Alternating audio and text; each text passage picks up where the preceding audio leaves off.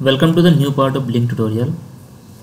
In this part we will learn about a new category of the LINQ operators.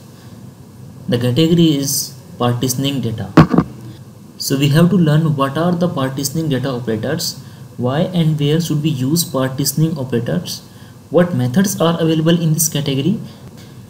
At the last we will learn about some examples so that you can pick these operators to perform your operations. Let's start.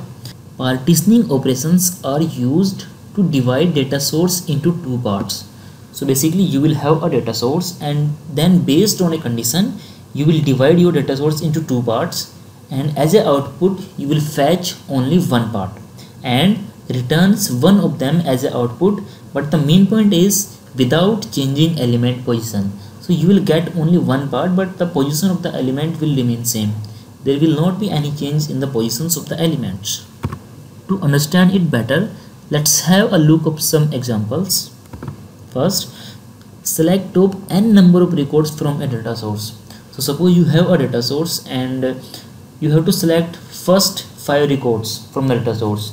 Then for that you can use partition operations. Select record from a data source until a specified condition is true. So you have a data source and suppose I am saying that you have to fetch the records until a given condition is met.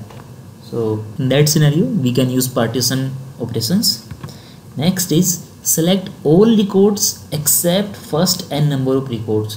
So suppose I am saying that I have a data source which has suppose n number of records. I need all the records except first 7 records. So after the first 7 records I need all the records. Then in that scenario we can use the partitioning. And the main is skip record from a data source until a specified condition is true and select rest all records. So basically as in the above example we were taking the records until the condition was true, but in this scenario we will skip all the records until the condition is true and we will get all the remaining records. Partitioning operations are used to implement pagination for a data source.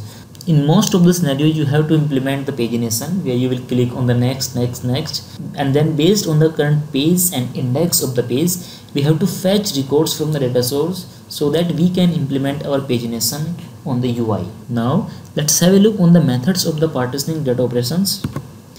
So the first method is take, second is take while, third is skip, and the last is skip while. So there are 4 methods which are available in partition data methods. In next few videos we will learn about all the methods one by one. That's all in this video. Thank you for watching. Don't forget to hit the like button of the videos.